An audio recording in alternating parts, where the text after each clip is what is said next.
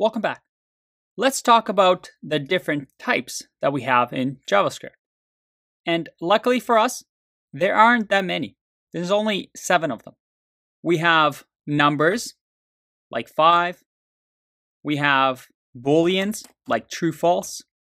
We have strings, like to be or not to be. We have undefined, which we've talked about. We also have something called null. We have another special one that came with ES6, which is symbol. And in here, for now, let's just say just me. And then finally, we have objects. 1, 2, 3, 4, 5, 6, 7. And you're looking at the list and thinking, Andrei, I think you missed a bunch of others. Where are arrays or functions? Well, before I get into that, luckily for us, JavaScript has an operator called type of that tells us the type of an item. So let me comment this out and find out what the type of 5 is. It's a number. All right, that makes sense. What about type of true? If I run this, it's Boolean. All right, so far so good, nice and easy.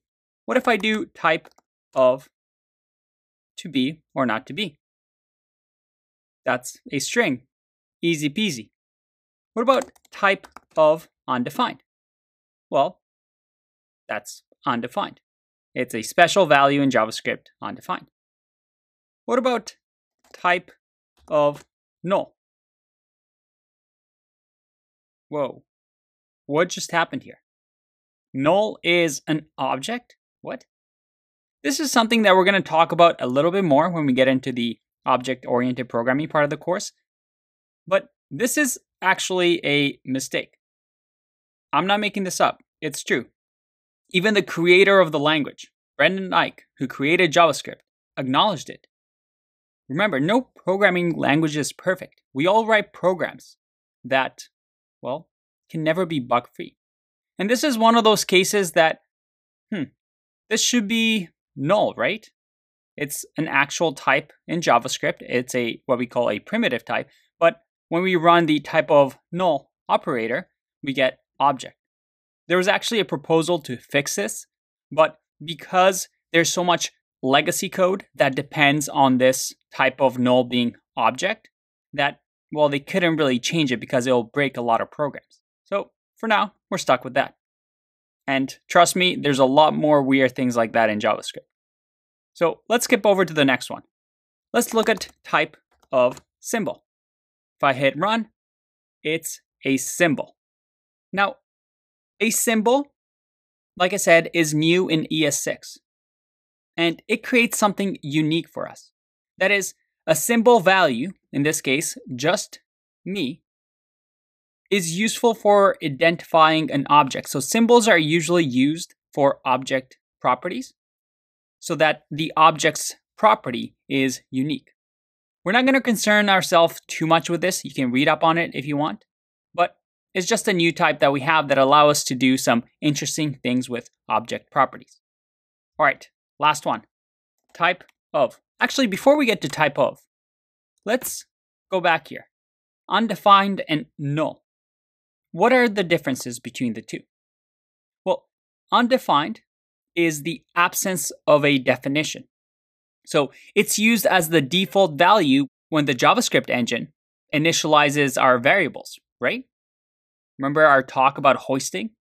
Well, we use undefined for anything like that, or even cases where, let's say, functions return undefined when they don't return anything. There's no return keyword in a function.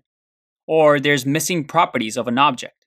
Undefined simply means, well, there's a variable there, but there's nothing there. Null, on the other hand, is the absence of value. It means there's no value there. I know the distinction's a little bit hard to get, but remember, undefined is the absence of definition. Null is an absence of value. There is no value there. And this is something we'll get into a little bit later on in the course. All right, where were we? Back to objects. If I do type of here, and I hit run, it's an object. Nice. That makes sense. Okay, so where are the arrays? Let's have a look. If I do type of array, that's an object. Okay, what about type of, let's say, a function? Like this. If I run this, that's a function. Whoa. So, Andrei, did you just teach us something completely wrong? There's clearly a type of function in JavaScript, right? Well, technically, no. And for now, I need you to trust me on something. I need you to trust me that this diagram makes sense. That is, arrays and functions are objects. That's something that we're going to get back into later on in the course. And we're really going to define what this means. But for now, just remember, functions and arrays are objects.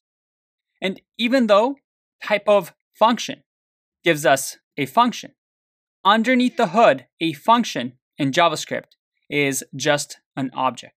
All right, still don't trust me? What if I just do something like this? If I comment out this code and I create a function, function A, and in here, I'll say return 5. It's a simple function. But now, can I do something like this? Can I add a property to a function, just like I can with an object, with the dot notation? If what I told you is correct, and functions are just simply objects, this should make sense, right? This should work. Well, let's find out. Let's console.log a.hi. If I run this, all right, it's working. So this is something we'll come back to. But for now, at least maybe 80%, you're convinced that functions are objects. But let's get back to what we're talking about.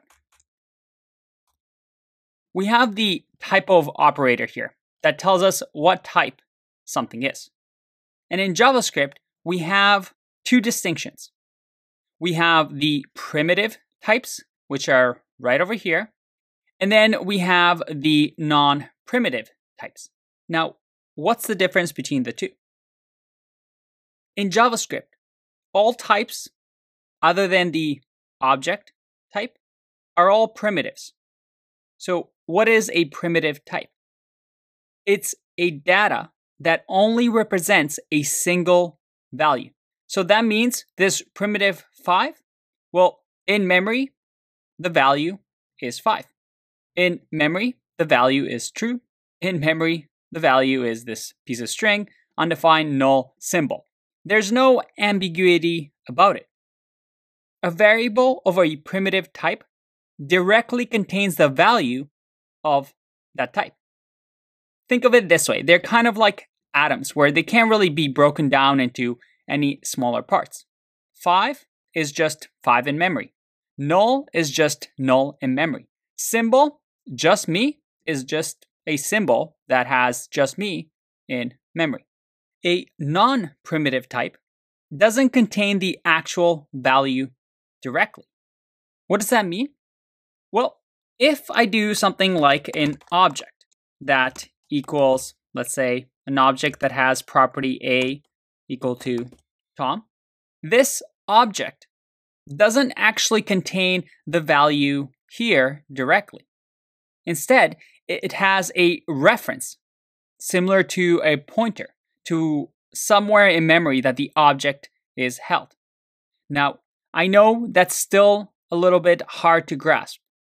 And we're going to have a video coming up on pass by reference versus pass by value, where we discuss the difference here a little bit more. But before we get into that video, I want to finish off with one last thing. That is the idea of JavaScript built-in objects. And you can see some of the built-in objects here. Now, when I say built-in objects, I don't mean global objects, like we saw when we added things to the window object.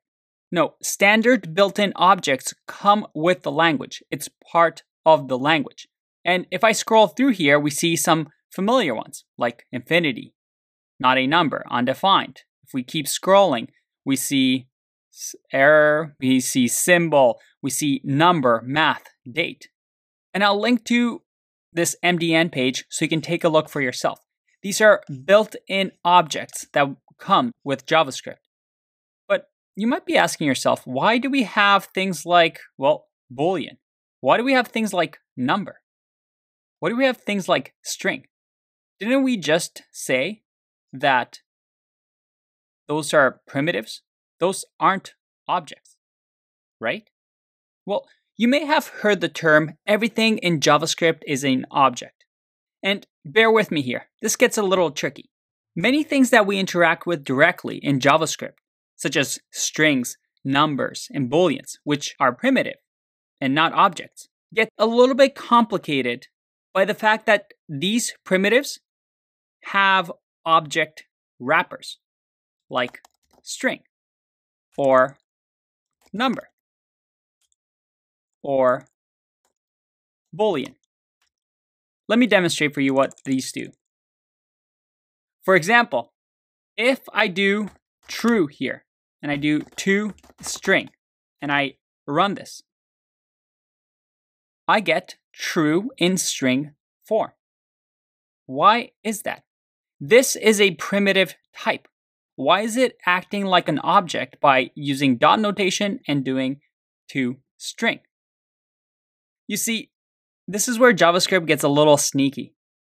It silently creates a wrapper object around this true, something like this. When we try and attempt to access a property on a primitive. So behind the scenes, it's almost like it's wrapping this in Boolean so that it has access to toString and then finally returns true. Super confusing, I know.